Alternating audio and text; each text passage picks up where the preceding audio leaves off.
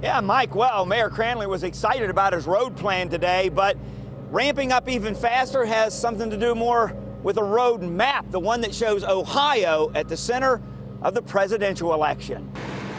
It's a task sure to be an intense grind, paving the way under intense heat. And that goes not just for the road plan that brought Mayor Cranley out to this event, but for his other project. My wife, Dean, and I are just incredibly honored to have the next President of the United States to our home on Monday night for a fundraiser. The Cranleys are about to find themselves in the political fast lane when Hillary Clinton visits his Mount Lookout home on Monday. Winning Ohio is critical for both Clinton and Trump.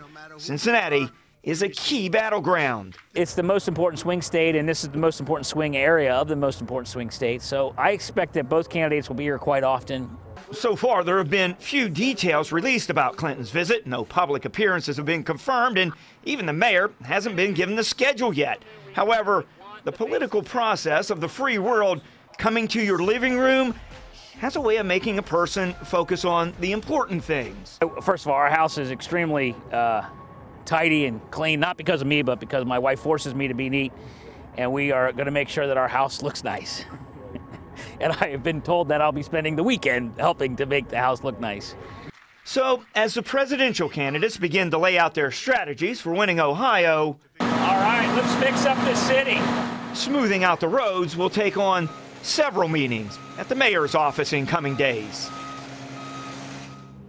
Now, they hope to have a better idea of Clinton's schedule as Monday rolls around. Right now, Mayor Cranley said he's only been told to expect something in the afternoon. Still time to clean out behind the refrigerator. Reporting live, Brian Hemrick, WLWT News 5.